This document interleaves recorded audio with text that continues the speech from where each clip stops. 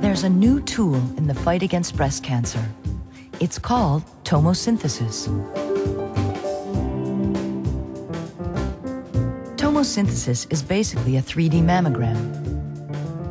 The 3D exam looks and feels like a regular mammogram, only it takes a few seconds longer for each view.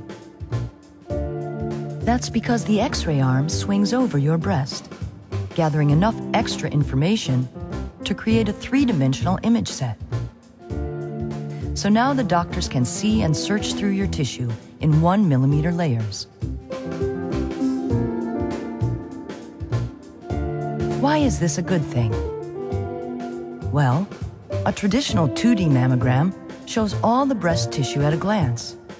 That means one feature can hide in the shadow of another. So it might look like there's cancer where there isn't any, or there could be a tiny cancer we just can't see. 3D tomosynthesis is different because it shows your tissue in very thin layers, almost like turning pages in a book. That makes it easier for doctors to see if there's anything to be concerned about. There's less chance for a cancer to hide behind overlapping tissue.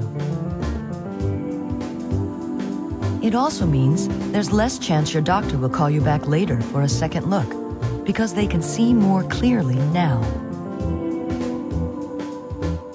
And yet, for all the extra clarity it brings, your X-ray exposure is only about the same as a traditional mammogram done on film.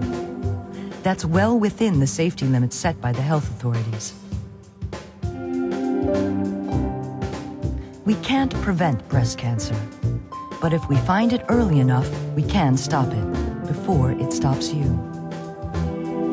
Tomosynthesis is one more tool to make early detection even earlier.